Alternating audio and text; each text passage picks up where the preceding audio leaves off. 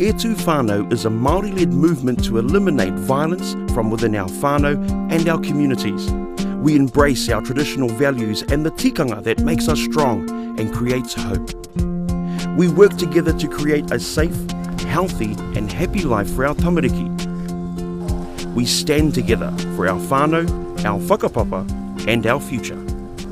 One of my key aims is providing opportunities for people to fall in love with who they are. What we're told of who we are is the colonised result of Māoridom. But who we are and the brilliance, the beauty about who we are, if we can get people to fall in love with that, 3/4 of the job is done.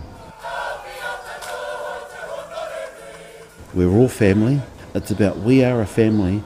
How can we help ourselves as a family? My firm belief is that it's not about me. It's about those who are coming after me. And if I can put in place the systems, the processes, and even the outcomes now that are going to benefit my grandchildren and their children and their grandchildren, then I'm here and done what's best for my people.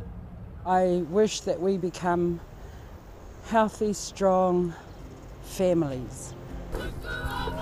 I want us to be able to fill ourselves up with the wonder of who we are.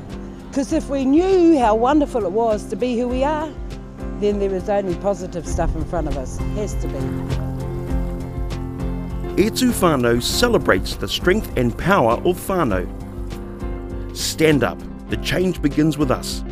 E Tū Whānau, te mana kaha o te whānau.